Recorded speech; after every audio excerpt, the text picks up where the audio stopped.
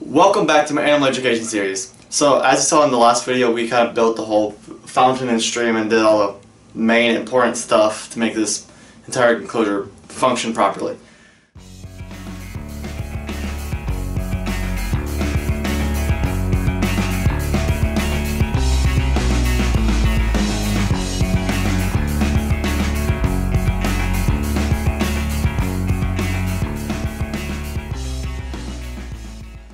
And we're going to make it all look pretty and do all the other important stuff like decorate it, add plants, substrate, all the other fun stuff. So I have some river pebbles that I'm going to use as a false bottom in the land area. Then I have some pea pebbles for the water area. Then I'll be using a custom substrate that I kind of copied from Serpent Design as well, with Eco Earth, Repti Soil, which is already mixed on its own, and then organic sand. We're going to see how all that works. But the first step today is we're going to take all those slate stems out like I mentioned. We're going to take some silicone and lay it down all over there, pack some Eco Earth and some earthy soil that I'm going to mix up for it, and kind of make all the foam look natural and like dirt. And then we're going to run the filter again, see if all the silicone that was put down for the Eco Earth fixed a couple of the leaking issues, and if not, that sucks. I might just deal with it, or I'm going to try to fix it off camera. But without further ado, let's get started on it. So I'm taking all these stones out so that when I run the filter and stuff again, I have to empty out all the water, or when I put all the Eco Earth and Repti Soil on the foam here and I have to dump out all the excess, those stones aren't siliconed in at all. These three are kinda, but the silicone was wet when I applied it, so probably didn't stick that well at all. So all the rest of this stuff here is just going to fall out and maybe chip the glass or whatever, and I don't want that to happen. But for the time being, I'm just going to take all these out for just to make my life easier with everything else.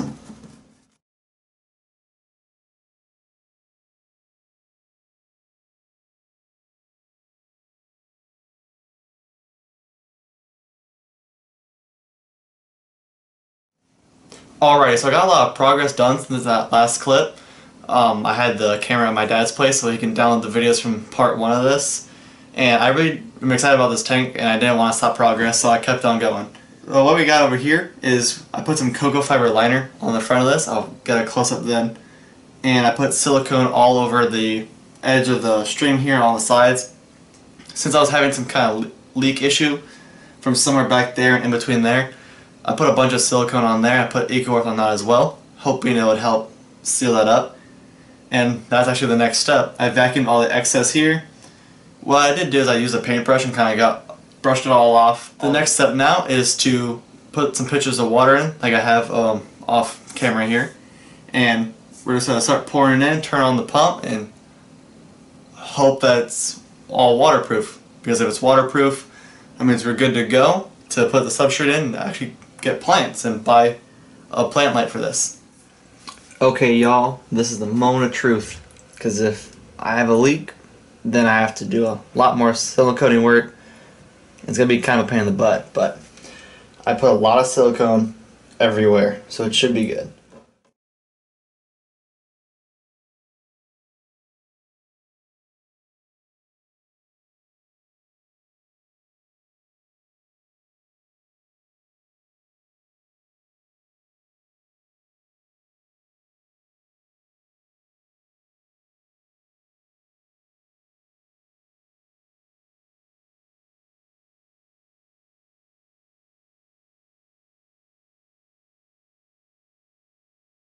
This is starting to look so good now. Just having the substrate in here is making me so much more excited to get this thing planted and finished. I'm not a very patient person. If you know me in real life, you definitely know I'm not patient at all. So the fact that I waited about, I think it was a week and a half between now and when I got all the supplies, and this is just absolutely insane.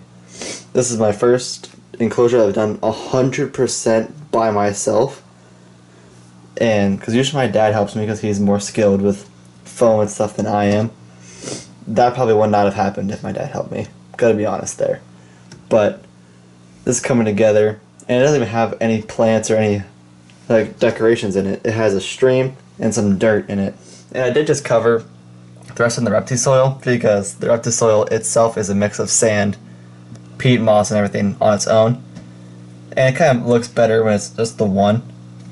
And the sphagnum moss will mostly help the isopods and springtails, which I'm also going to buy tomorrow. Tomorrow I'm heading to the Tie-Dyed Iguana, my local pet store, which I always go to every weekend. And they have pretty much everything I'm going to need to finish this off. They have the fiber-bellied toads there for when I want to buy those. I'm going to let them know I'd be interested in those.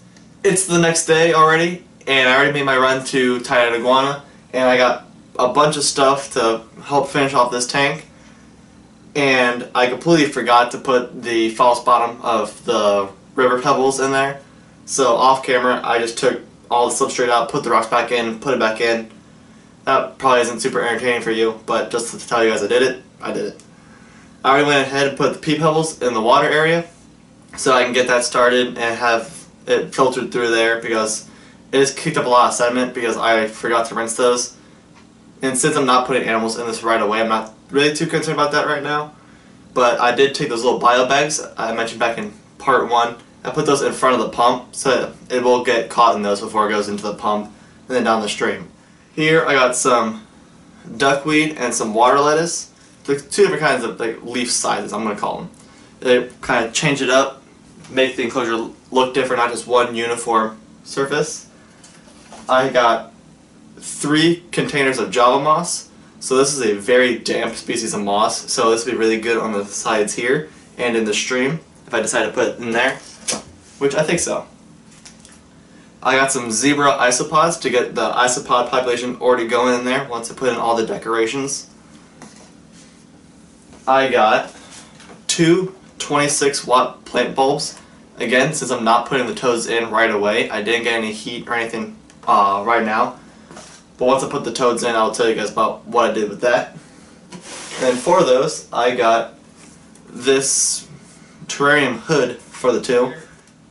I have all the wood that I showed you guys before, a piece of bark, and then when I was at tie-dye, I saw this little piece of bark. I got this for 50 cents, so that doesn't hurt anything to get more decoration, because I could put that in the water area and I could put the Java moss on that and it'll root into that.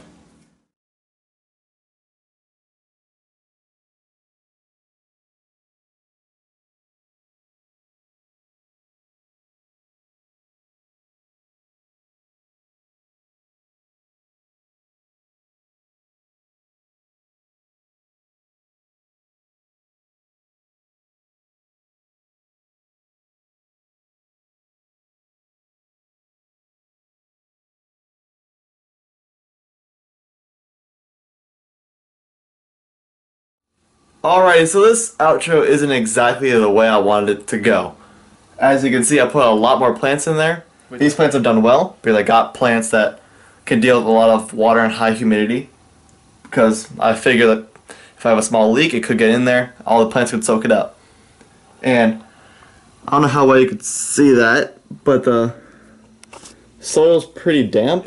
Instead of trying to hide the pump, I'm going to use plants to hide the pump instead of the foam. As cool as it looks like that, it's just causing all sorts of problems, and I just don't want to do it. The other plants are doing well. I got a fern back there, an air plant, another piece of wood. The bark is still back there, it's just all covered up by some more pothos I got. Got some spiny moss, whatever the heck this and that plant are. I don't even know what they are, but they're doing amazing, and so is this. With me throwing my budget out the window, I'm making these mistakes so that you don't have to. So, thank you guys so much for watching this week's video. But as always, don't forget to leave a big thumbs up down below, subscribe to my channel, and as always, I'll see you next week.